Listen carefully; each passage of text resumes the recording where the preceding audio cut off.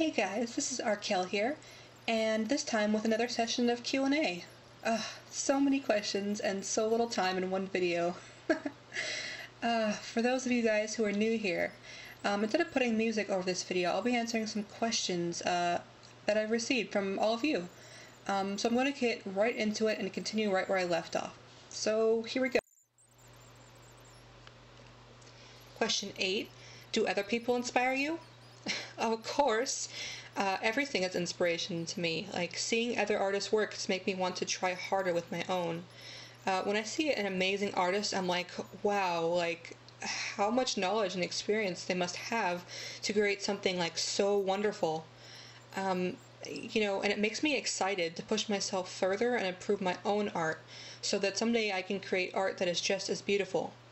It may just be a dream, but other artists give me the inspiration to do my best, as I assume they do from looking at their amazing art. I don't try to be better than them by any means. That is not what I mean by, trying to advance myself. I'm definitely not trying to prove that I'm better than them. But seeing their art makes me want to push myself to do my personal best and to grow as an artist. Question 9. Do you watch other artists on YouTube? Yes, absolutely. My goodness. Watching artists on YouTube was part of what inspired me to make a YouTube channel of my own. ZKittyZ and Mark Crilly were some of my main inspirations, of course, as is probably everyone on YouTube that draws anime and manga. Of course, but there are many others too. If you go to my channel, you can see a list of some of my favorite artists on YouTube. They are all so amazing, and I love seeing all of their work. Question 10. What is your favorite and least favorite brand of paper to use with colored pencils? The cool thing about colored pencils is that any type of paper you use doesn't really matter so much as long as it's not highly textured. I myself can use either really thick and sometimes expensive Bristol paper or really cheap and thin and kind of crappy printer paper, but both of which have a very smooth surface. So my least favorite paper is kind of any with lots of texture. It just makes the pencil look so grainy and not smooth. So pretty much as long as whatever paper you're using is free of texture and is very smooth when you run your hand across it, it should be pretty good for colored pencils as far as I know. Question 11. Will you be doing a tutorial in detail about clothing in the future? Yes, I definitely will. I'll be talking about clothes and cloth folds and where to place them and all that kind of stuff. I'll also probably do a tutorial about designing clothes and specific articles of clothing and etc. in the future as well. Question 12. How did you come to use blue and other atypical colors for shadows on the skin? Now, this is a good question. Typically I use purple for the darkest shadowed areas on the skin, as I've said in my other tutorial, but I also use a number of other colors as well, like blue and pink.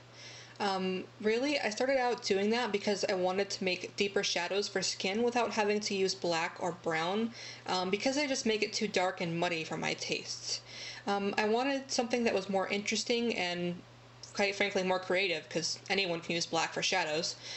So I used purple instead of dark brown, which is what I had been using.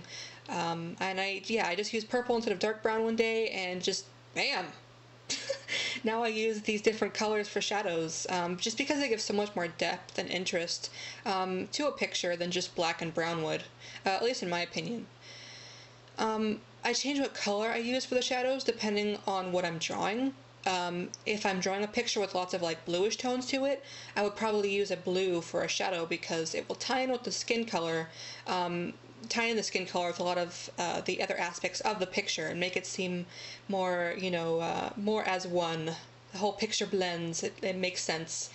So yeah, you can do this with really any color, and I think it looks really awesome, and it just adds so much like creativity and just interesting appeal to it.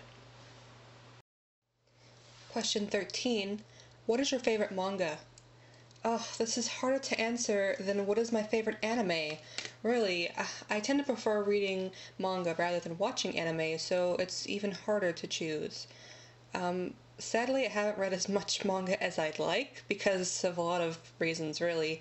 However, I still think that my favorite manga will probably always be Fruits Basket.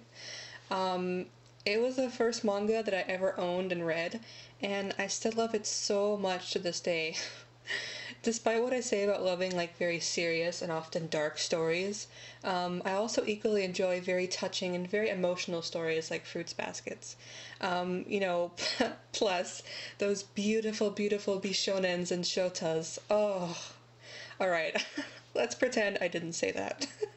Question 14. How long have you liked Vocaloid? That is a good question. You know, I'm not even really sure. Honestly, I can't even really remember like when or why I discovered Vocaloid. I just like love them so much. I don't know. Though I think I did discover them about the same time that I started taking drawing seriously, so I guess about 3 years ago. And I've also got this same question too, so in case you're wondering, my favorite Vocaloids are Luca, Len, and Ia. Question 15. What is your all-time favorite anime? Ugh, here we come to this. Ugh. Honestly, I don't have much time to watch anime anymore, so I can't really say about any of the new ones. But if I had to pick one anime that would be my favorite that I've seen, I think it would probably have to be Blood Plus. It's kind of older, and I'll be honest, the story isn't like mind-blowingly amazing, but I always just really love the characters and the story regardless. I love that it has like a darker side to it as well. Like I said before, I really like anime that is a bit serious and has a darker side to it. Question 16, where are you from? As you can probably tell from my accent that I'm American. I live in the US and I live in California. I've lived here my entire life and I like it for the most part, though it gets really hot here and it doesn't even snow where I live, which makes me really sad because I love the cold. Question 17. Are you planning on having your own contests in the future? Yes, absolutely. I would love to hold an art contest sometime in the future. I'm working on the concept now, actually, deciding if I want to do it as a YouTube-only contest or a DeviantArt only, or combined, or something, you know, like that. As well as working on what the theme and the prizes would be. There are many other things to think about when you're making contests too. Since my channel is relatively new, I'd like to take a bit more time planning like my first contest and making sure that everything is like all perfect before I do. Plus I really have no idea what the theme should be yet. Oh, I'm so lame. Alright guys, I hope you've enjoyed this Watch Me Draw and Q&A session. I'll be back with more soon. As always, of course, if you have a question for me, feel free to leave a comment below. If I haven't answered your question that you've asked in another video yet, don't worry. Chances are I will be in a video in the future. I only have so much time in one video. So yeah, thank you for watching. Bye!